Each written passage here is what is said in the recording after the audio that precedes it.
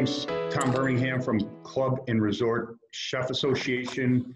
We are joined by a panel of experts here, and I'll let everybody introduce themselves to talk about the supply chain and what to expect in the near future. This will be primarily Jeff Magee forum to do this. He is the expert from Sysco. So Jeff, if you could introduce yourself, please. Yeah, happy to do so. Thanks for having me on today. Again, Jeff Magee. I work in the supply chain area for Sysco Corporation. Myself and my teams are responsible for integrating Sysco as a food distributor with many different types of multi-unit account customers, ClubProcure and your entities being within that realm. So we are an organization that helps connect all that is Sysco, from the world's largest food distributor, with customers such as yourselves, both on an ongoing basis as well as during challenging times such as these. Cam Schultz. Hey everybody, Tom, thanks for rounding us all up and for Club and Resort and doing this format. My name is Cam Schultz. I'm the Vice President of Marketing for ClubProcure. We're a division of Food Buy, who's North America's largest food service procurement organization. Our division specifically works with clubs and resorts around North America. We have about a little over 4,000 participating members across the country at city clubs, country clubs, golf clubs, and daily food properties as well. So really looking forward to the format and the conversation today. James Kremer. Hi, everybody. Tom, thanks for putting this together. My name is James Kremer, the executive chef of the Hinsdale Golf Club, located in Clarendon Hills, Illinois, just outside of Chicago. Also president of the Chicago Club Chefs Association, and happy to be on this call. Thanks, James. Chef Rich Hoffman. Good afternoon, everyone. Rich Hoffman, executive chef of the Country Club of Maryland, certified executive chef, American Academy of Chefs. Happy to be here. Thanks for having us. Great, Jeff. Let's dive into it. Let's start with the kind of short and long-term viability of the markets that you see here coming in the near future, and what to expect maybe even a little further out. Sure. I'll start first with kind of the food supply. I think that's probably what's got top of mind for a lot of folks, both in the food away from home as well as the grocery space. Prior to this, maybe it's a little known fact that roughly 50% of the food consumed by people was done in food away from home environments. Since this pandemic, that has drastically shifted, with more flowing through grocery retailers. And so with that change in supply chain, food distributors have had to pivot in a sense of how do you continue to maintain that food supply chain, because the grocery retailers and their supply chains can't sustain that level of throughput and that amount of volume. So we continue to retain very close relationships with our suppliers, that is continuing to service those food service spaces that are operating and changing on how they're showing up with the consumer, as well as understanding what is their throughput and change on how they look at products. The products themselves, I think, and the commodities associated with them, I think are going to be somewhat volatile, specifically in the beef and dairy space. And I think that really is trying to get an understanding of what the outlook of how the country reopens and is allowed to open by states and by geographies. And so there's more to come on that, but those are the spaces that we see that there's probably the most volatility, the most opportunity for volatility. And our category management teams are continuing to stay very close with those suppliers to understand how we get ahead of those and how we understand, to maintain the continuity of our supply, whether it be for food away from home or the retailers that we're now servicing. What's on the radar, Jeff? What are some of the real things that maybe you're worried about, or some things that we as some of the end users need to be concerned about in the coming weeks, commodity-wise? I think the opportunity is with the level of SKU proliferation. So we've been able to enjoy for a long time getting the items and the breadth of items that we've wanted from given manufacturers. with the opportunity that they face with ensuring that their workers within their plants are maintaining safe distances and remaining healthy and creating the productivity and throughput, I think the opportunity is that the amount of SKUs that are available, the proliferation availability, and the uniqueness of some of the items may be going away or limited on the short term. I think that's something that's at least top of mind for us to understand, where given customers have been expected and use certain items on their menus that may not be available, that have to be transitioned to a different item. Again, that item may be seen as something that differentiates themselves, but the sheer throughput and volume from a given plant may not be able to create the turnover and changeover needed to produce those various items. Are there specifics? Can we talk about pork and eggs and beef? We dive into some of those, specific sources, food products. We certainly can. I guess the question I have is what specifically would you want to dive into in those areas? A lot of plants. We hear about all the pork plants that are shutting down. A lot of Towson plants. These are all big producers. Are things like ham, bacon, pork loins, tenderloins, pork products? Do you see some of those, the supplies being affected, the prices being affected as a cause of that specifically? So I would say the prices are being minimally impacted right now. The volume and quantities available, with the relationships that we have, we've been able to sustain, meeting the needs of the items that we've asked for and the quantities we're needing to supply our customers. But we do see some volatility in those commodities, just really with the uncertainty of how fast some of those plants can come back online to 100%. Many of those plants are operating, but they're operating at a much reduced capacity. And so that's driving up some of the costs. But from a supply and quantity perspective, we're able to attain and achieve that, at least from our front. I can't speak for other food distributors and others out there, but with our relationships, we've been able to maintain, the volume and the I guess we would say the capacity that we've needed in this time. Can you touch base on clubs in particular? We are all club chefs here and involved in the club business as a whole. Can you talk about what the clubs in the food chain mean for a big company like Sysco? Yeah, I would say not just clubs, but everybody. Every customer is important to Sysco, sure. Small or large, and they all play a space in our food supply chain. I think there's an interesting space within the club dynamic. There's uniqueness across clubs, but at the same time, there's similarities in how they operate, the way they interact with the distributor, and our ability to continue to service them. They don't generate typically the larger drops that we may have on some chain accounts, but at the same time, they're I would say easier to do business with. They've got the space and the capacity when it's our time to show up with the delivery. At the locations, it affords us the opportunity to be a little bit more efficient with those locations, which is great. I would have an interesting question maybe for James or Rich is, in this time, how are they seeing the impact of distributors at their locations with the downturn of the volume and the pivoting of how you are servicing your clientele? And is that something a distributor can help provide some outlet or support? I would say, with us right now, we're doing very limited. So I haven't had too much of an issue, but I have noticed a lot with Sysco and Sysco, my produce company, Testa, that some of our normal specs right now are being altered a little bit. Delivery days, delivery times for sure.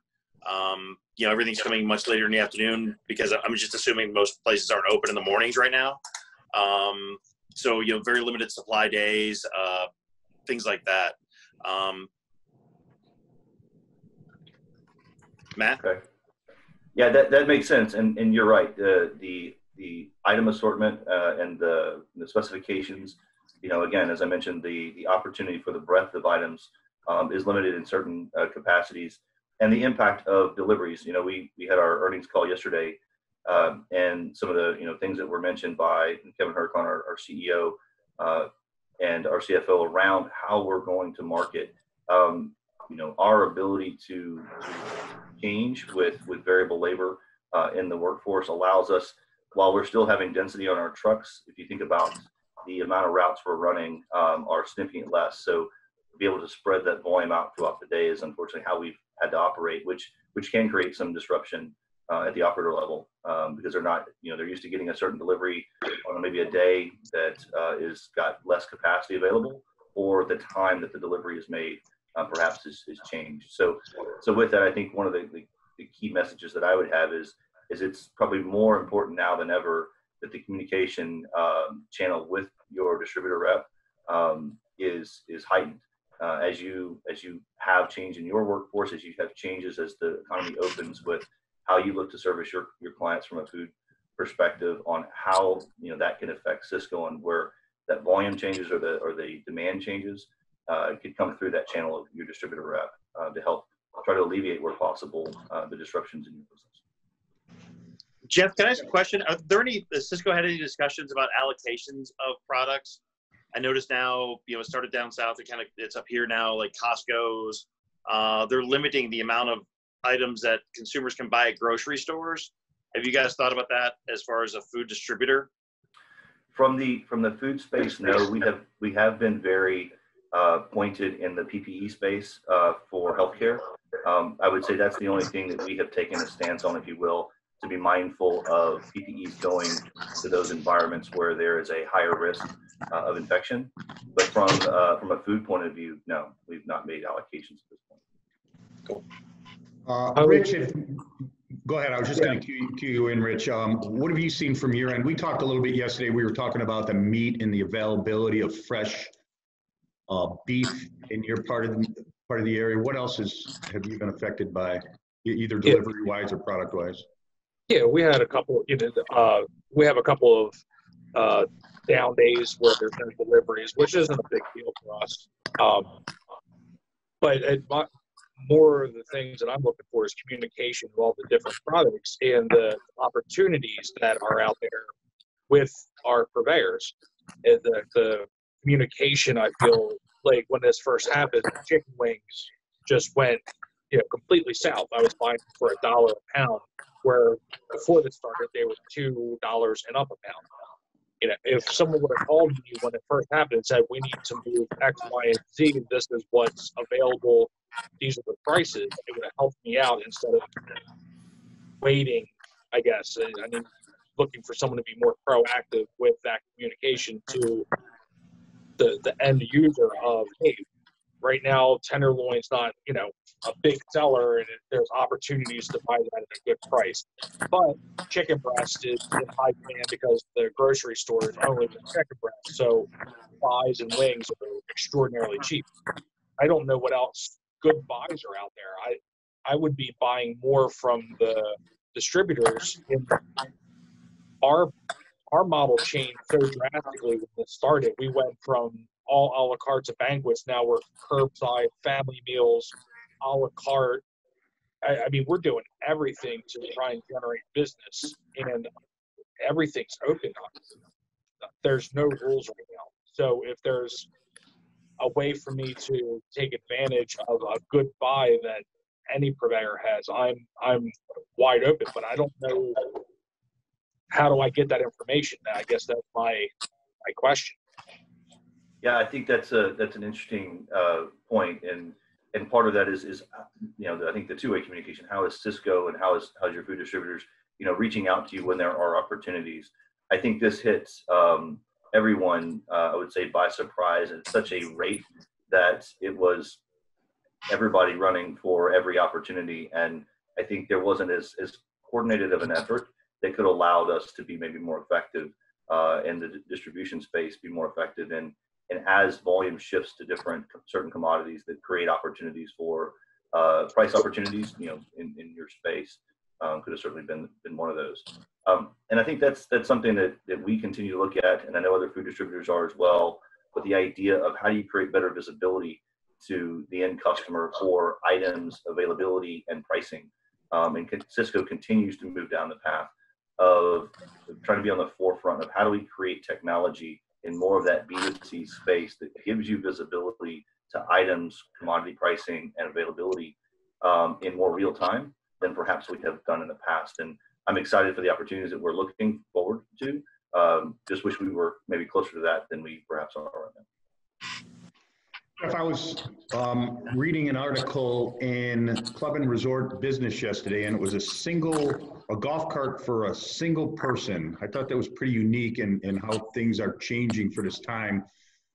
What kind of new products do you see coming out of these last months as Sysco brainstorms themselves? Yeah, I think one of the most unique things that we have been able to pivot is this idea of a pop-up shop. That is by far and away the most unique thing that we have created and have done very successfully for over 10,000 customers, is to change a traditional dining area into a pop-up shop where people can come in and shop more like a retail location. That has probably been one of the biggest changes we've made.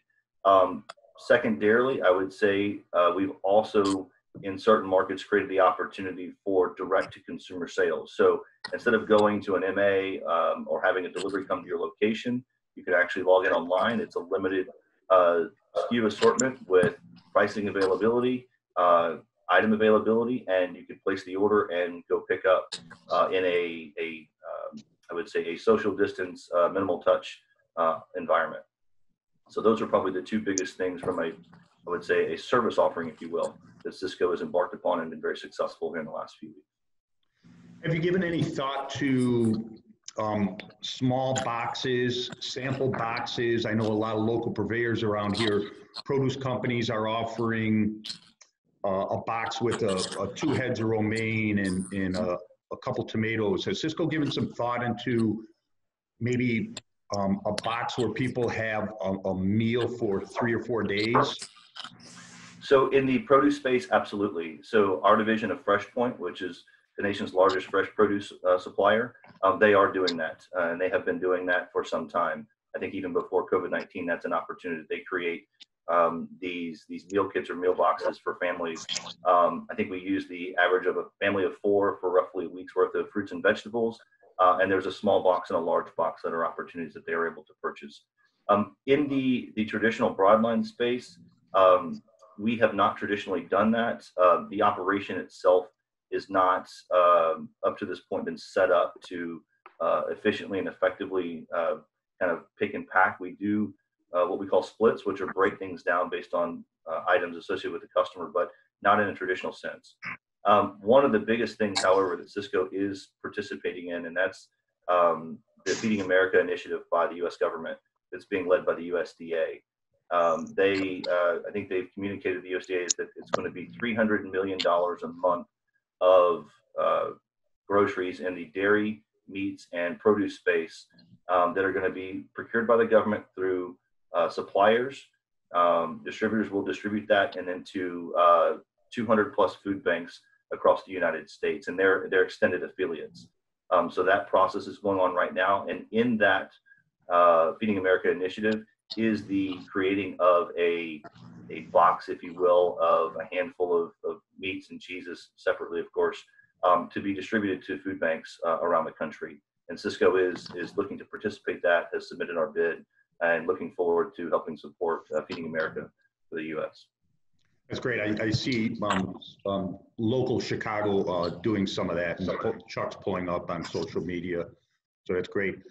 Rich and James Kremer, would you guys talk about your to-go packaging briefly? Are you using a broadliner for that? Do you see your supplies in jeopardy there? And then I'll turn it to Jeff to get his spin on how Sysco shifted their maybe packaging or to-go products.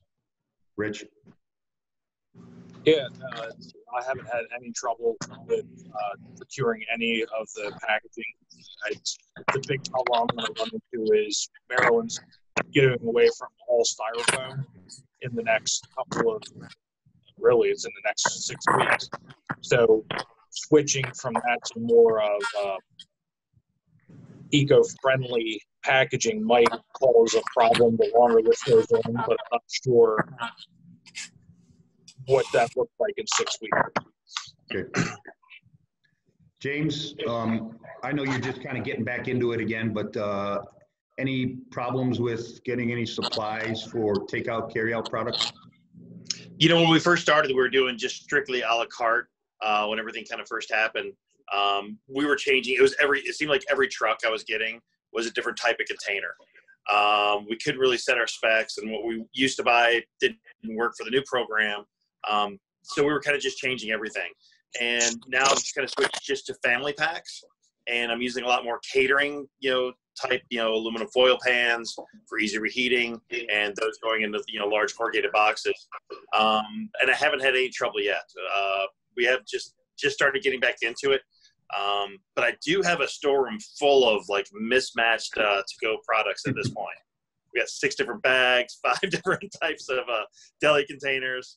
So that's going to be fun trying to blow all those out. Jeff, how has Sysco shifted their, is it supplies on the fly? Supplies on the fly provides a lot of that. We do also provide out of our broadline space to-go packaging.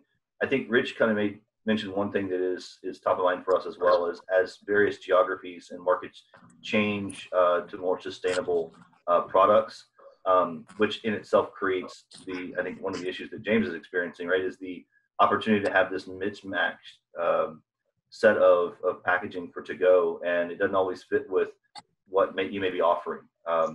So what we're trying to do is again, align with our suppliers to create more specific, I would say, programs of package sets, if you will, that would be for the different types of to-go, whether it be large family style or individualized personal to-go, from like, say, if you're going to get a burger and fries to go versus the opportunity to maybe reheat a larger dish as a family.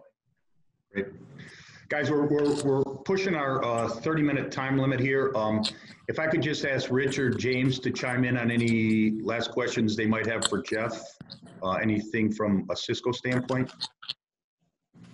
I do know that Sysco, at least in the Chicagoland area, was very proactive very quickly. And it seemed to be as a company. I know they set some dates really early on kind of how, as a company, they were going to go forward. And I just was curious if those dates have changed at all and what their future looks like as far as getting back some sort of normalcy, as far as bringing back furloughed employees, getting, more regular delivery days, things like that. That's a great question. So yeah, I know Gary, the president there in Chicago, is a great guy. And he runs a very well operation in Chicago. And so sure. What I would say is the dates that Gary has set, I'm not privy if he's changed any of those. I will say that as we have volume come back and uptick, we have brought associates back from furlough as needed. We have not to a point where we've made a decision on when we would actually change and re-increase our delivery days. So I know we have some restrictions around certain days and times. But as volume starts to come back, and as parts of the country open up, I can see us snapping back, if you will, quite quickly. Our furloughed associates are ready to get back to work. They are, it's amazing. It's in the warehouse and delivery. They really take pride in their work, and they would much rather be doing that work than sitting at home. So as soon as we're able to get them back, we certainly will have them. Agreed. Rich, any last minute thoughts or comments? Yeah, as we're in the process in the Northeast of changing seasons, is there going to be any effect on the seasonality of foods and produce that aren't picked or harvested? I've noticed some shortages on things that were usually readily available in the spring, not kind of making its way through yet. So any info on that? I don't have specifics around that, but I think that is a good call out. The opportunity for growers to pivot what they're planting based on that demand changing significantly. Most of the growing seasons and where they've had to plant those seeds have already occurred. So again, unless it's traditional impacted yields from a poor growing season itself from a weather perspective, I can't see them changing dramatically. But yeah, there has been some pivoting in what they're planting based on demand, but I haven't seen anything or heard anything that would be, I would say, large shifting in any particular produce or vegetable section. Jeff, has there been issues with any products crossing the border from Mexico coming in? So I would say the only problem or difficulty that's been faced is really the transportation challenges, in a sense that, you know, they themselves had volume downturn, so making sure that they've got drivers and tractor trailers meeting that capacity, but items flowing across the board have been able to continue to flow through the right channels and with the right quality assurance and QA activity. Awesome. Thanks, everybody. That's our time. We appreciate Jeff coming on, Chef Kremer, Chef Hoffman, and Cam Schultz. Everybody, thanks. I hope it was enlightening, and hope there's better times to come here real soon. So appreciate all the time, everybody. Thanks, Tom. Appreciate it. Thanks, everybody. You bet.